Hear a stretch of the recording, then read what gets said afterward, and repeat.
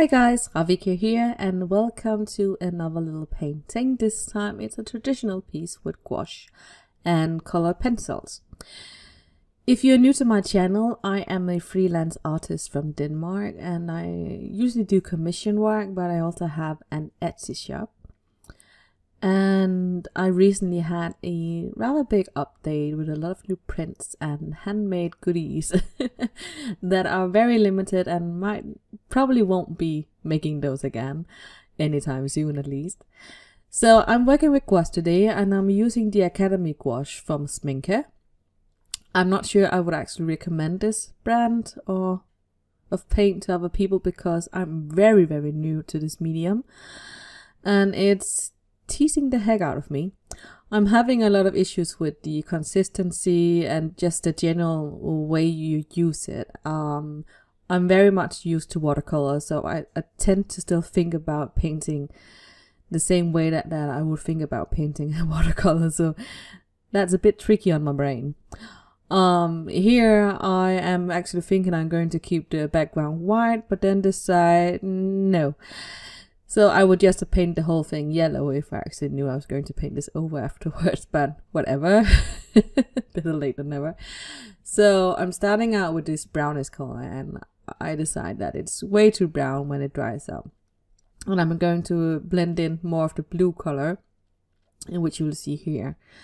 So it has more like this really dark turquoise marine kind of feel to it. Which fits a lot better, I think. Doesn't look so dirty and muddy. And I'm using a sort of limited palette. I'm using the colors that you see on the screen. And I really like the whole feel of using a limited palette because it makes the whole piece more coherent. And even though I think it's fun to have pre-mixed colors in the tubes and stuff like that, especially for watercolors. I like pre-mixed colors for some things, but it does have a tendency to get more muddy.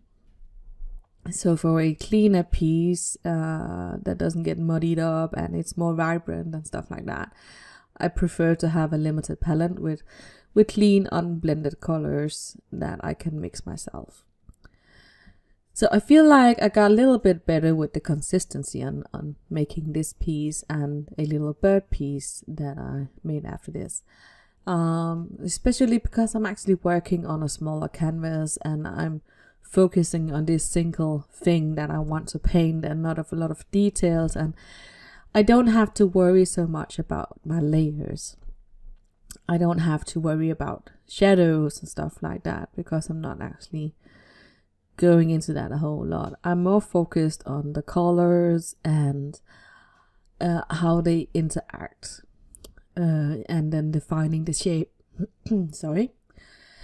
And I try to challenge myself to do more details with the paint, but I had already decided that this was going to be a mixed media piece because I really have issues with adding details with my gouache still. That's a major issue for me. And that still comes down to one, not having the right brushes, I think. Many of my brushes are watercolor brushes, so they are a tad too soft. But it also comes down to this consistency issue again. So I'm going to lay down as much as I can with the gouache until I feel like I'm losing control of the piece.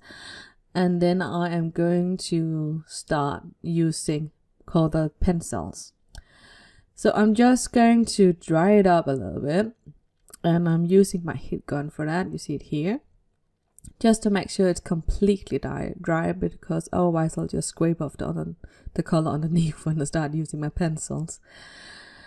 I used a reference from Pinterest for this one. I'll just post it up here. But to be honest, I didn't actually look at the at the reference for very long. I mostly looked at it when I was like sketching out the mushroom and the basic shape and stuff like that. And for choosing the colors naturally.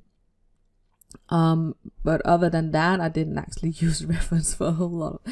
So I just wanted that general feel and that mix of colors and stuff like that. I didn't focus much on shadowing and all that. So I've been really enjoying my pencils this past month or something like that. I usually do a lot of ink and watercolors, so this whole mixed media experience with laying pencils on top of gouache or watercolor is very new to me, and not something that I have enjoyed very much in the past, but I'm really enjoying it now. And I'm using as a white pen here. It's not a gel pen, I'm using the acrylograph marker.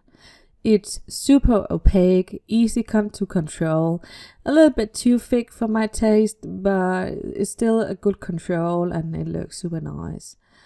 And it's so opaque, I can't get over it. So yeah, a simple little piece and a semi-short video as well with natural little bit of peel. We gotta have that peel in the end, right? But I am very happy with the end product, and I'm thinking about putting this original up for sale together with the little bird that I did after this on my Etsy in the coming week or so. Comment down below if that might interest you, and I'll make an effort to get it up soon. Anyways, I hope you guys enjoyed, and I will talk to you soon. Bye.